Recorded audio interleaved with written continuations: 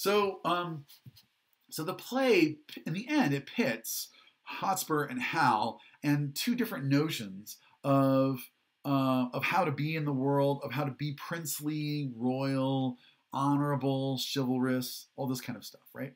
So on the one hand, you've got Hotspur, who is not the most complex character in the world, right? I mean, he is a kind of one-dimensional figure of honor and chivalry. He's hot-blooded, hot-headed. This is why he has the nickname Hotspur. But you know, he is the theme of honor's tongue. The Scots leader Douglas is going to call him the king of honor, right? So all the things we think of as military honor, military glory, military chivalry, these are associated with Hotspur and not with Hal, right? Hal is the opposite, the inverse, the other side of the coin from Hotspur. He is a degenerate who hangs around with lowlifes. He participates in crimes. He doesn't seem to care about honor, glory, chivalry, anything like that.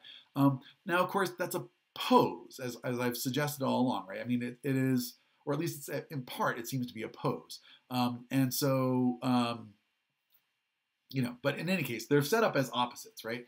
So Hotspur, he is in Act 1, Scene 3, we see him as this man of action. You see him in that, in Act 1, Scene 3, at line, on page 16, starting around line 29 and running through to 69, so it's a long speech, but he justifies, you know, his holding on to his prisoners because the guy who comes to ask him is this kind of, you know, foppish, non-military figure, right, who's a messenger from the king and who's there to demand his prisoners.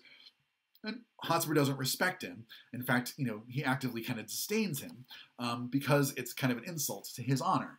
And then, you know, he loses his temper once the king leaves with this whole big thing about Mortimer. You see in Act 2, Scene 3, which is, he does, I mean, the little slightest bit of complexity in this character is maybe around his interactions with his wife, with Kate. Act 2, Scene 3, this is on page 34. He's reading a letter about, you know, people who are kind of too lukewarm, too cowardly about joining the Percys in the rebellion. And as he's going through it, that letter and kind of getting more and more worked up about it, in walks his wife, Kate. How now, Kate, he says at line 34, I must leave you within these 2 hours. And the Lady Percy, oh, good my lord, why are you thus alone, right? She wants to make the case that she is up to the task of being Hotspur's wife, right? So if he could, you know, share some of his anxieties, concerns, troubles with her, you know, that she would be a good partner for him. But she's noticed, right, that he is keeping it all to himself and that it's having some kind of interior effect on him. He's having nightmares. He's talking in his sleep about battles and things like this. You know, share your burden, she basically wants to ask him to do this. She says at line 62, some heavy business hath my lord in hand, and I must know it, else he loves me not. And Hotspur, somewhat distracted, but, you know, she pushes on this. Hear you, my lord, she says at line 73. What sayest thou, my lady? What is it carries you away, she says at line 75. Why, my horse, my love, my horse, right? He can kind of make a joke about carried away, right? Carried away in terms of his mental train of thought versus like literally what's going to carry him away to his meeting in Wales. Out, you mad-headed ape! A weasel hath such a deal of spleen as thou art tossed with. In faith, I'll know your business, Harry, that I will. I fear my brother Mortimer doth stir about his title and hath sent for you to lie in his enterprise. But if you go so far afoot, I shall be weary, my love. So he's able to kind of make some jokes with her. I mean, it's, you know, and in the end, right, he's not some kind of enlightened figure. I mean, he is still, you know, there's a male sphere of masculine honor, chivalry, and that kind of thing versus, you know, the women's work and women's areas and so on. He's not going to share his thoughts with her. He says in his kind of getting his valediction here, Act 2, Scene 4, around line 100 or so, he says, whither I must, right? I have to go where I have to go. And to conclude, this evening I must leave you, gentle Kate. I know you wise, but yet no further wise than Harry Percy's wife, right? You're a woman. Even though you're my wife, you're still a woman. You're not going to be able to kind of, you know, keep my secrets and so on. Constant you are but yet a woman. And for secrecy, no lady closer. For well I believe thou wilt not utter what thou dost not know, and so far will I trust thee, gentle Kate. Right? So I'm going to save you from the temptation to prattle like women do. I'm not going to give you this information. It's not. It's sort of like. I don't know. It's sort of like Shakespeare has some comedies where, people are kind of trading barbs. They also seem to really love each other and have affection, but they're also, saying some sort of insulting things to each other. I'm thinking here of a play like Much Ado About Nothing. Okay. So, anyway, so he keeps his counsel. He is determined to do his thing. He is a jerk, right? He's a jerk to her. He's a jerk to Glendower in Act 3, Scene 1. When he finally gets to the battle, he hears about the kind of person that Hal has turned himself into, right? Hal is in the process of transforming from that tavern-going playboy figure into this kind of serious, princely figure and so on. And so Vernon brings back, having had that meeting with the court, Vernon and Worcester come back and they kind of shade the truth about what exactly was offered to them. But then Vernon says that in the midst of that council, this is Act 5, Scene 2, we're on page 103, Act 5, Scene 2, around line 45. Worcester, he's trying to rile Hotspur up. He says, the Prince of Wales stepped forth before the king and nephew challenged you to single fight, right? So one of the things that Hal does is offer a kind of hand-to-hand, a duel, one-on-one to decide the victory and save a lot of bloodshed. But that's going to be turned down here. Hotspur is on page 104, line 48 of Act 5, Scene 2. Oh, would the quarrel lay upon our heads, and that no man might draw short breath today, but I and Harry Monmouth. Tell me, how showed his tasking? Seemed it in contempt, right? Was he, disgracing me, not giving me the proper honor and respect, loyalty, glory, and that kind of thing? And Vernon, no, by my soul, I never in my life did hear a challenge urged more modestly, unless a brother should a brother dare to gentle exercise and proof of arms. He gave you all the duties of a man, trimmed up your praises with a princely tongue, spoke your deservings like a chronicle, right? So Vernon kind of talks about the fact that Hal sort of unexpectedly seems to be inhabiting this role of Prince of Wales, giving Hotspur his due and so on. And Hotspur's response to this kind of long praise of Hal is at line 69, cousin, I think thou art enamored upon his follies. Never did I hear of any prince so wild a liberty, right? I know that this guy was a scumbag hanging around in taverns and doing dirty deeds with his friends and so on. What's come over you that you're so enamored of this guy? Okay, so that's the thing. How has Hal transformed himself? Just getting back to kind of go back to where we started today. Hal and the king do have their interview, right, where the king scolds Hal for popularity, for not acting like a prince is supposed to act, and so on. And he kind of the final insult that he levels at Hal is at line. This is Act 3, Scene 2. It's on page 72, Act 3, Scene 2, around line 126, that, people thought, and by that he means I thought, that you would fight against me under Percy's pay to dog his heels and curtsy at his frowns to show how much thou art degenerate, right? Like, in order to prove yourself to be anti-me, which is, just how fathers and sons are, and whatever, but, maybe you would have actually gone and joined the rebel forces against me. And Hal's response, like, he's hurt by that accusation, right? And he responds at 129, do not think so. You shall not find it so. And God forgive them, the people who have been kind of getting this into your ear. God forgive them that so much have swayed your majesty's good thought away from me. And then here's a promise. I will redeem all this on Percy's head, and in the closing of some glorious day, be bold to tell you that I am your son, when I will wear a garment all of blood and stain my favors in a bloody mask, which, washed away, shall scour my shame with it, right? I will redeem myself on Percy's head. Now, recall, right, this is the same word that he uses back in the soliloquy in Act 1, Scene 2, where he's talking about having played this role, this redemption. I will redeem myself on Percy's head. I'm going to get myself back into your good graces, and I'm going to prove myself to be a worthy Prince of Wales and that kind of thing. Now, I'm running out of time, so I'm going to do this really kind of quickly. But I mean, one of the things about Hal is, because one way of thinking about Hal, right, is that he's this very cynical, manipulative kind of figure. He sees honor maybe not in quite the same way as Hotspur does, right?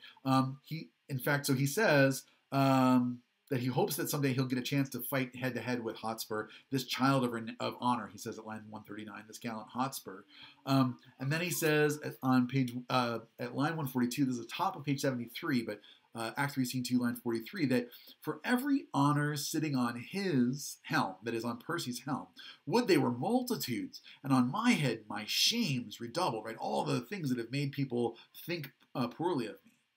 For the time will come that I shall make this northern youth exchange his glorious deeds for my indignities. Percy is but my factor, good my lord, to engross up glorious deeds on my behalf, and I will call him to so strict account that he shall render every glory up, yea, even the slightest worship of his time, or I will tear the reckoning from his heart. This in the name of God, I promise here. Now, and it goes on a little bit more from there, but one of the things that's really fascinating to me about this speech, right, is that the language that Hal is using about redemption, right, it's not coming from that language of spirituality, right, the spiritual redeemer, that kind of thing. He's talking here in redemption in terms of like pawn shops, like how things get exchanged for money, and he's thinking about honor not as a way of being, an outlook, an attitude, but he's thinking about it in very kind of material terms, like you could actually touch this stuff. And so the language that gets used here, the idea of an exchange, a factor, an account, a rendering, a reckoning, that's all language that's drawn from commerce, from economic exchanges, right? And I'm going to buy my honor by defeating Percy, right? So, I mean, it's an interesting register or choice of metaphors that Hal makes here. These come out of the idea of buying and selling, which is not how honor is supposed to work, at least, in that kind of chivalry, glorious military honor kind of way. And so when Hal and Hotspur finally confront each other, and this is in Act 5, Scene 4 at line 60, right? So it's in the middle of the battle. Various characters have been fighting at this point. And Hal is alone on stage here at line 58. Enter, and he's alone on stage. This is Act 5, Scene 4, line 58. It's page 111. Alone on stage, and Hotspur comes in. If I mistake not, thou art Harry Monmouth, Prince. Thou speakst as if I would deny my name. Hotspur, my name is Harry Percy, right? Like I'm this honorable military figure. And Hal, why then I see a very valiant rebel of the name. I am the Prince of Wales, and think not, Percy, to share with me in glory any more. 2 stars cannot keep their motion in one sphere. This is an astronomy reference. Nor can one England brook a double reign of Harry Percy and the Prince of Wales. Hotspur, nor shall it, Harry, for the hour has come to end one of us. And would to God thy name in arms were now as great as mine. Right? I'm about to do some fighting with you. I wish that you were my equal, so that this would count for something. The Prince, I'll make it greater ere I part from thee, and all the budding honors on my crest I'll crop to make a garland for my head. Oh, so all the budding honors on thy crest I'll crop to make a garland for my head. I can no longer brook thy vanities. They fight. Falstaff comes in, watches them fight. Harry kills him. Hal kills him, and Hotspur gets his kind of death speech. Oh, Harry, thou hast robbed me of my youth. I better brook the loss of better life than those proud titles thou hast won from me. Right? So thou hast robbed me. Right? Is again, it's an interesting kind of way to talk about the idea of honor, but the idea that I put all my effort into building up this great reputation, and now you're going to take it from me, and you're going to be the great victor of this campaign, and I'm going to be forgotten essentially. Right? Okay, so just to kind of move towards an ending here, then Hal finally does redeem himself, right? That promise that he makes in that soliloquy at the beginning of the play that we talked about, that he's going to allow his reputation to be kind of sullied, muddied, wrecked by the people that he's hanging out with, so that when he emerges from it, it's going to be even more significant, even more glorious, even more notable, the kind of reformation, redemption that he's going to be able to accomplish. And one little tiny sign of this is in the just before this battle with Hotspur, when the king, who is himself fighting in the battle, right? The king and Hal are on stage together, and the Douglas, who's the kind of actually sort of the most like most effective military figure in all of this kind of stuff, right?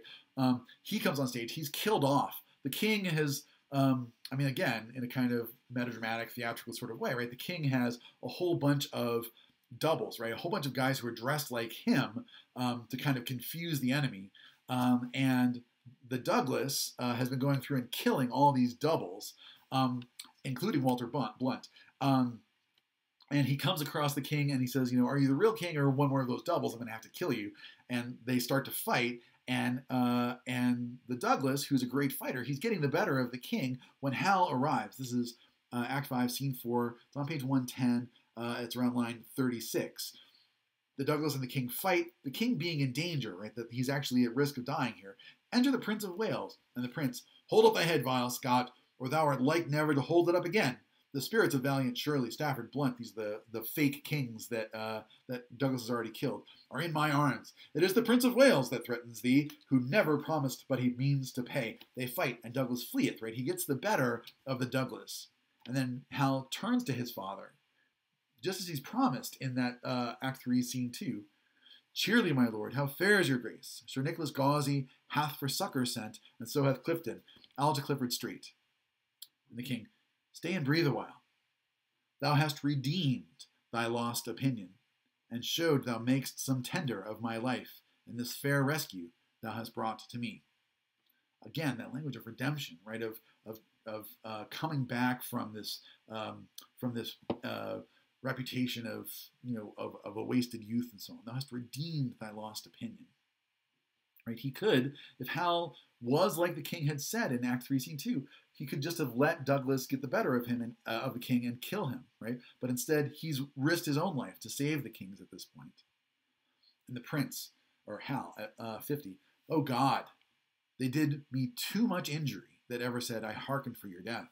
If it were so, I might have left alone the insulting hand of Douglas over you, which would have been as speedy in your end as all the poisonous potions in the world, and saved the treacherous labor of your son. Right? So there's this, it's just a short little scene, right? But it's one where Hal has finally, he's redeemed himself, right? He's got the king thinking in his favor and so on. He's done the right thing. He's done the honorable and princely thing, that sort of thing. Okay, I'm going to stop there. There's a little bit more beyond this play, right? There's a sequel to this play, Henry IV Part 2. It has a similar structure to this one. Hal goes back to hanging out with the wastrels and so on in Eastcheap, and then redeems himself again by the end. And then at the end of that play, he becomes Henry V. And then there's the final part of the Henriade is a play that's devoted to the famous victory that Henry V has over the French at Agincourt, and it sort of it represents a kind of a temporary high point for the English monarchy. Agincourt is one of the battles in the kind of the repertoire of English greatness, sort of like Valley Forge for Americans or something like that, right? This kind of great moment of overcoming adversity and so on. So on Thursday.